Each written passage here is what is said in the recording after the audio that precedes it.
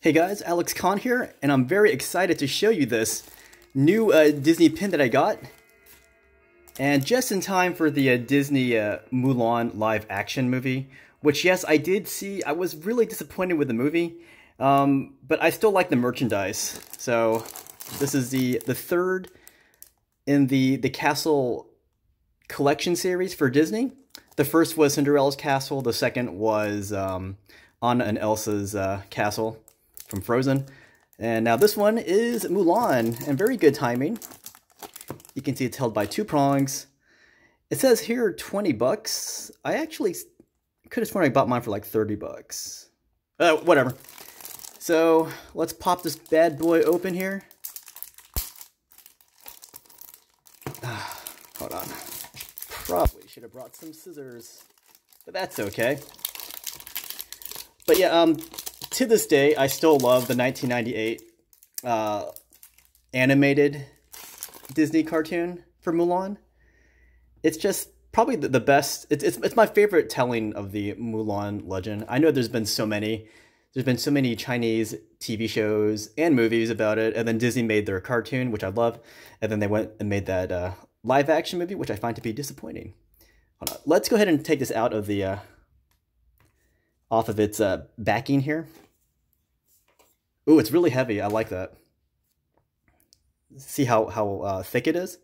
Let's put the prongs back in so I don't stab my... Oh, actually, here's what the back says. It says limited release edition. Now, it's not, you know, a limited number, but they aren't going to keep making this pin. It's going to stop. Like, I can still find Cinderella Castle pins, but it's a lot harder than it was when it first came out. So let's pop this bad boy open. Oh yeah, so with these castle pins, and in this case a palace pin, so the exterior is awesome. It shows what the castle or palace looks like. But then it opens up and you can see what the inside of this palace looks like. So look at that. I can try to zoom in.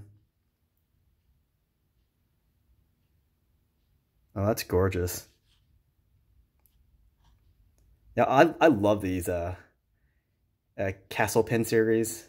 I still don't have the Cinderella castle, but I do have the Frozen Anna and Elsa one. Yeah. Actually, let's just try to show you these details. Look at that. You can kind of see it here. So I zoomed in so much, it's kind of grainy.